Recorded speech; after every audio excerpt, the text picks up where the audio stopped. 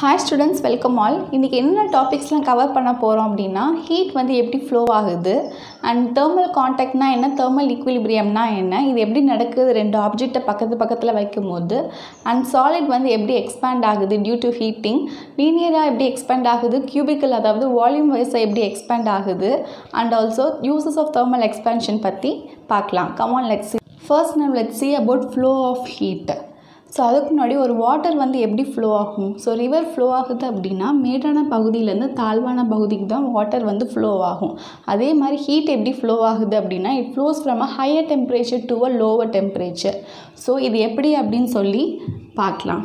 இப்போ நமக்கு states of மேட்டரில் solid liquid case இருக்குதுன்னு தெரியும். இப்போது இந்த சாலிட் ஐஸ் க்யூபை நான் ஹீட் பண்ணுறேன் அப்படின்னா ஸோ நான் பாட்டமில் வந்து ஃபயர் மேக் பண்ணி நான் சூடு பண்ணுறேன். ஸோ ஃபஸ்ட்டு என்ன ஆகுது இந்த ஃபயருக்கு கிட்ட இருக்கிற பார்ட்டிகல்ஸ் இந்த மாலிகுலில் ஃபஸ்ட்டு ஹீட் வந்து இறங்கி வைப்ரேஷன்ஸை அதிகப்படுத்துது. நார்மலாக வைப்ரேட் ஆகிட்டு இருக்கிறத இன்னும் ஃபாஸ்டராக வைப்ரேட் பண்ண வைக்கிது. ஸோ இப்போ இது வந்து ஹையர் டெம்பரேச்சரில் இருக்கும். அடுத்து பக்கத்தில் இருக்கிற மாலிகுல்ஸ்லாம் லோவர் டெம்பரேச்சரில் இருக்குது. So heat flows from higher temperature to a lower temperature. இப்போ அடுத்து லோவர் டெம்பரேச்சருக்கு ஹீட் வந்து ஃப்ளோ ஆகுது. வந்து இப்படி தான் வந்து ஹீட் ட்ரான்ஸ்ஃபர் ஆகுது ஃப்ளோ ஆகுது. ஸோ அதே லிக்விட் ஒரு வெசலில் வாட்டர் இருக்குது. அந்த வாட்டரில் மாலிகுல்ஸ் வந்து ரொம்ப டைட்டாக சாலிட் மாதிரி பேக் ஆகிருக்காது, கொஞ்சம் லூஸாக பிளாக்காக இருக்கும். ஸோ அதை ஹீட் பண்ணோம் அப்படின்னா ஃபஸ்ட் பக்கத்தில் இருக்கிற இந்த பார்ட்டிகல்ஸ் தான் ஃபஸ்ட்டு ஹீட் ஆகும், ஹை டெம்பரேச்சர் அட்டெண்ட் ஆகும். அதுக்கப்புறம் இங்கே பக்கத்தில் இருக்கிறதுக்கெல்லாம் ட்ரான்ஸ்ஃபர் பண்ணுது. அதுக்கப்புறம் தான் மேலே ஹீட் வந்து வரும். ஸோ ஒரு பாத்திரத்தை தண்ணி எடுத்து சூடு பண்ணி பார்த்திங்கன்னா ஸோ கையை உள்ளே விட்டு பார்க்கும்போது ஃபஸ்ட்டு கீழே இருக்கிற வாட்டர் தான் ஃபஸ்ட்டு ஹீட் ஆகும். அதுக்கப்புறம் தான் மெல்ல வந்து சூடு மேலே வரைக்கும் வரும். ஸோ ஹீட் எப்போவுமே ஹையர் டெம்பரேச்சர்லேருந்து லோவர் டெம்பரேச்சருக்கு ஹீட் ஃப்ளோ ஆகும். Now I have one question to you. we know that solid வந்து டைட்டாக பேக் ஆகிருக்கு, லிக்விட் வந்து கொஞ்சம் லூஸாக பேக் ஆகிருக்கு, கேஸ் வந்து வெரி லூஸ்லி பேக்டு, அங்கங்கே தான் மாலிகுல்ஸ் வந்து இருக்கும். இப்போது நான் சாலிடை ஹீட் பண்ணி லிக்விடாக ஃபார்ம் ஆகும்போது இந்த டைட்டாக பேக்காக இருக்கிற மாலிகுல்ஸ் வந்து லூஸாக ஆகுது. அந்த சமயத்தில் நம்பர் ஆஃப் மாலிகுல்ஸ் குறையுமா? அண்ட் அனதர் டவுட், லிக்விட் வந்து கேஸாக மாறுது ஹீட் பண்ணும்போது. ஸோ இதில் இருக்கிற மாலிகுல்ஸ் வந்து கேஸ் மாலிகுல்ஸாக சேஞ்ச் ஆகும்போது அங்கே மாலிகுல்ஸ் வந்து நம்பர் ரெடியூஸ் ஆகுமா? ஸோ என்ன தான் ஹீட் பண்ணியிருந்தாலும் சாலிட் டு லிக்விட் சேஞ்ச் ஆகிருந்தாலோ இல்லை லிக்விட் டு கேஸ் சேஞ்ச் ஆகிருந்தாலோ இந்த டோட்டல் நம்பர் ஆஃப் மாலிகுல்ஸ் வந்து இருக்குது இல்லையா, அது வந்து அப்படியே தான் இருக்கும். It will remain unchanged. Number கூடவும் செய்யாது, நம்பர் குறையவும் செய்யாது. This temperature only it will determine the direction in which the heat flows. So இந்த டெம்பரேச்சர் தான் ஹையர் டெம்பரேச்சர்லேருந்து லோவர் டெம்பரேச்சருக்கு ஹீட் ஃப்ளோ ஆகணும் அப்படின்னு சொல்லி டிசைட் பண்ணுது. Now let's see about thermal contact and thermal equilibrium. thermal contact, இப்போ contact அப்படின்னா ரெண்டு ஆப்ஜெக்ட்டும் வந்து காண்டாக்டில் இருக்கணும். அந்த நேரத்தில் என்ன ஆகும் அப்படின்னா two objects R set to be in thermal contact if they can exchange heat energy.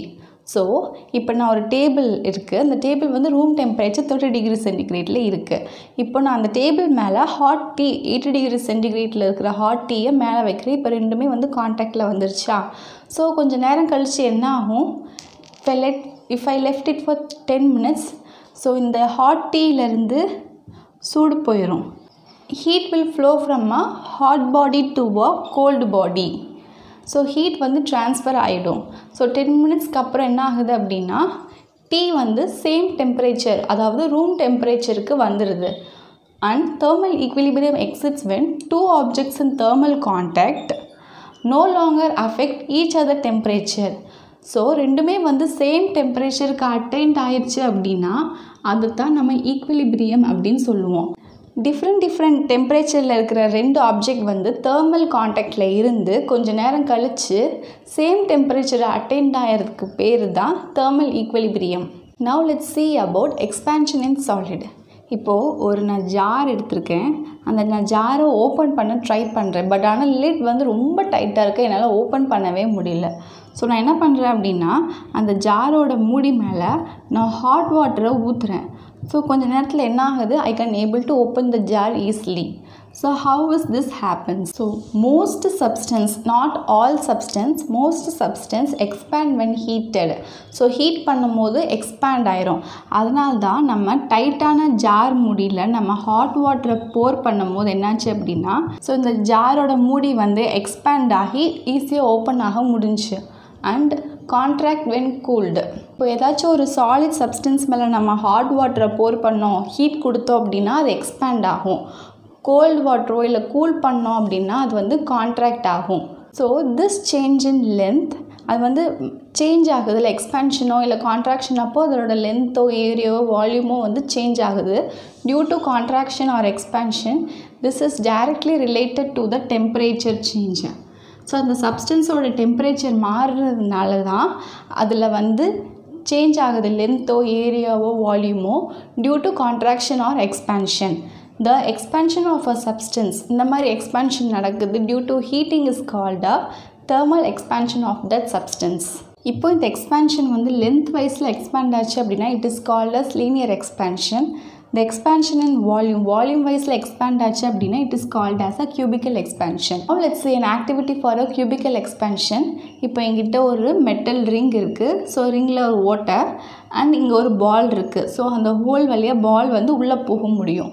இப்போ நான் என்ன பண்ணுறேன் அப்படின்னா இந்த பாலை வந்து ஹீட் பண்ணுறேன். ஸோ பால் ஹீட் ஆகும்போது என்ன ஆகுதுன்னா பால் வந்து which is a solid object அது வந்து எக்ஸ்பேண்ட் ஆகுது. அப்போது சைஸில் பெருசாயிடுச்சு அப்படின்னா it cannot able to pass through this metal ring. Metal இந்த ஹோல் வழியாக கீழே வர முடியாது. இப்போ அதே பாலை நான் வந்து கூல் பண்ணுறேன் அப்படின்னா அது it will come back to the original position, contract ஆயிரும். எக்ஸ்பேண்டாக இருக்கிறது மறுபடியும் கான்ட்ராக்ட் ஆயிரும். அண்ட் இப்போ வந்து இந்த பாலால் இந்த ஹோல் வழியாக வர முடியும்.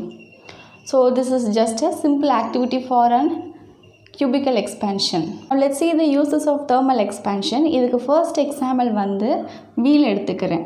ஸோ வீலில் வந்து அயன் ரிம் இருக்கும். இந்த அயன் ரிம்மோட டயாமீட்டர் வந்து சின்னது than the wheel. வீல் வந்து பெருசாக இருக்கும். வீல் பெருசாக இருக்குது, இந்த அயன் ரிம் வந்து சின்னதாக இருக்குது. இந்த அயன் ரிம்மை நான் வீலோட பொருத்தணும். So how it is possible? We already know that solid object when heated அது வந்து எக்ஸ்பேண்ட் ஆகும், விரிஞ்சு கொடுக்கும். அப்போது இந்த அயன் ரிம்மை நான் ஹை டெம்பரேச்சர் ஹீட் பண்ணேன் அப்படின்னா அது வந்து எக்ஸ்பேண்ட் ஆகும். ஸோ எக்ஸ்பேண்ட் ஆச்சு பெருசாகிடுச்சு அப்படின்னா இந்த வீலோட பொருத்திடலாம். பொருத்தினதுக்கப்புறமா இன்னும் எக்ஸ்பேண்ட்லேயே தான் இருக்குது. அப்படியே விட்டுட்டேன் அப்படின்னா ஸ்லிப் ஆகி வந்துடும் வீல்லேருந்து. ஸோ பொருத்தினதுக்கப்புறம் நான் கோல்டு வாட்டரை ஊற்றணும். ஸோ கோல்டு வாட்டர் ஊற்றினா என்ன ஆகும்? It will contract. So contract ஆகி அது ஸ்டிப்பாக பிடிச்சிக்கும். இனிமேல் அதுலேருந்து உருவி விழாது. So now this wheel is ready to move. So another example is glass. Glass is a poor conductor of heat. Do you know that? இப்போ கிளாஸில் நான் ரொம்ப சூடான தண்ணியை ஊற்றுனேன் அப்படின்னா சாலிட் என்ன ஆகும்? எக்ஸ்பேண்ட் ஆகும். ஸோ கிளாஸ்க்குள்ளே இருக்கிற இந்த சாலிட் இந்த திங் வந்து எக்ஸ்பேண்ட் ஆகும். அண்ட் அதோட அவுட்டர் சர்ஃபேஸ் பார்த்திங்கன்னா ரூம் டெம்பரேச்சர்லேயே தான் இருக்கும். ஸோ இது வந்து எக்ஸ்பேண்ட் ஆகுது, ஆனால் இது எக்ஸ்பேண்ட் ஆகலை.